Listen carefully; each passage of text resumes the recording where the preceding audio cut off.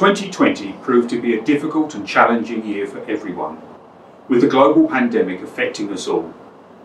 Although there were fewer passenger journeys by train due to lockdown and travel restrictions, the railway network has remained open to support travel by essential workers and the movement of freight. Throughout the whole of this extraordinary year, RAIB has remained fully operational. We have continued to deploy inspectors to accident sites, and our investigations have continued, despite most of us working from home. The annual report records our work and areas of safety learning we've identified during the year 2020. Prior to the tragic accident at Carmont in August, there have been no fatal derailments or train collisions for more than 13 years. This is without precedent in the history of the railway and reflects the industry's continuous efforts to improve safety. However, Carmont reminded us all of the risk posed by extreme weather events that can damage the railway's infrastructure.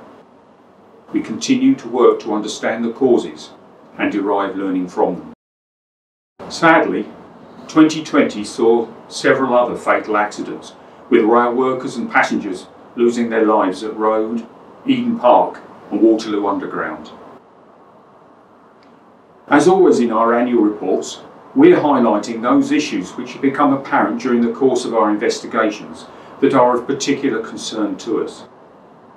These include the safety of track workers, safety management in depots and sidings, the interface between platforms and trains, managing the consequences of bad weather, safety critical decision making by signallers, management assurance and safety culture.